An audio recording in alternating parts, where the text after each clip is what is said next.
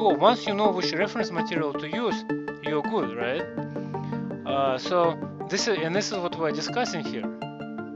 So in a case, let's say, of ACE,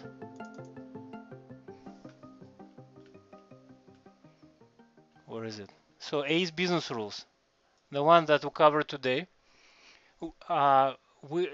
ACE stands for Automated Commercial Requirement. Most of the questions we found answers in the business rules, right? That business rules book, that the first 12 sections of which are being tested.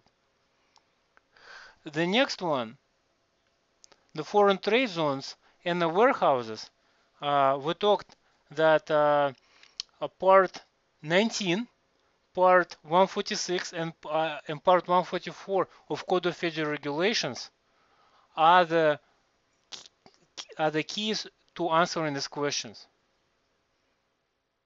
So so this is it's extremely important that you kind of like have this legal map of what is being tested and under what circumstances.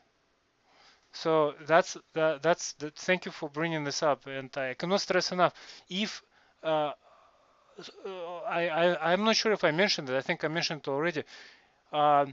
Your job once you show up to the customs license broker exam is to be a librarian. All right, you have to be a librarian, the customs procedures and regulations librarian.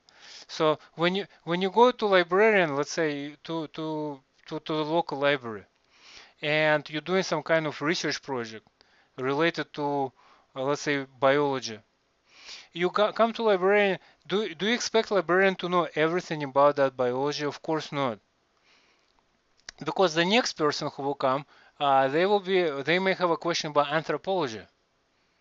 So but librarian does know that the biology section is located in that corner of the library. So they will be able to pinpoint you out to that corner of the library, and so you could continue your further research. Same thing over here. Once you see ACE, once you see electronic transmissions, this will be the business rules. Customs kind of hinted that by saying ACE, right?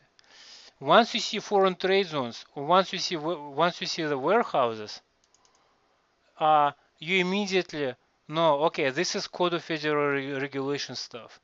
Code of Federal Regulations where?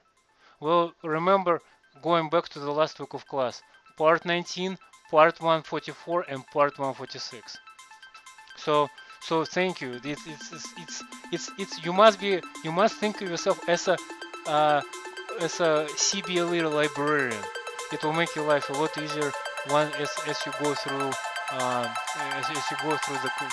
the questions.